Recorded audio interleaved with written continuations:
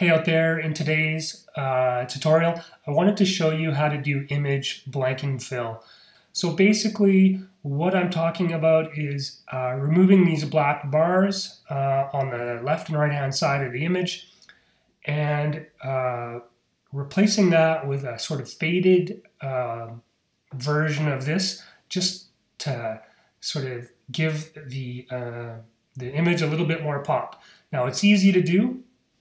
You go to your toolbox, go to Open Effects, and you want to scroll down into about the middle. It's a little bit less than, or a little bit further down than the bottom, but you'll see here under Resolve FX Stylize, this blanking fill. You just click on it and you grab it and you drag it right onto the clip or the image I should say. And you can see now that this has been applied to the image on your timeline. You don't have to live with that, however, that's just the default. You can adjust this in the Effects tab.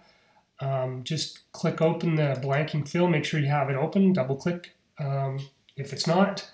And you can change how the fill appearance works. You can blend the edges so that this isn't such a hard defined line just by scrolling to your right. Personally, I don't use this too much. You can also change how the blur of the background, the intensity of the blur, so you can increase the blur. This is actually pretty handy just to give a little bit more of a definition to the image in the background.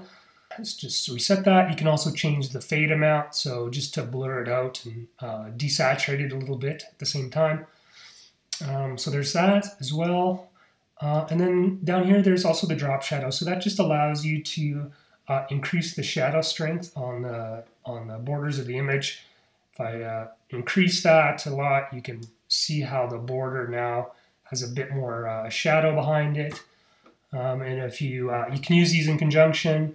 You can drop that there, blur that. You can change the color of the drop shadow if you want. But all these things work together to make this a little bit of a more stylized image and adds a little bit of complexity and depth to the images that you're including on your timeline. All right, so hopefully you found this helpful, and we will see you on the next DaVinci Resolve tutorial. Take care out there.